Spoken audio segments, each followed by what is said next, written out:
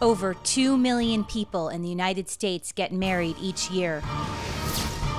51% of those marriages end in divorce. Mine was one of them. And this is exactly how I did it, step by step. First, take a type A girl from Miami Beach, that's me, and a type Z guy from Chicago, that's my ex-husband, and blend. Step 2, believe your differences make things more interesting. Step 3, adhere to an arbitrary timetable. Step 4, plan the divorce while you plan the wedding. Step 5, get married for a down payment. Step 6, marry an actor. Step 7, call your first love.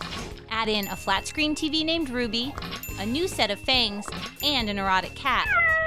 Throw in an unconventional childhood, a heap of horrendous dates, a near-death experience, a trip to Vegas, a handsome stranger, cocaine on Sundays, a cold sore, some sawdust, a recliner, tons of mint chocolate chip ice cream, your 30th birthday party, and blend!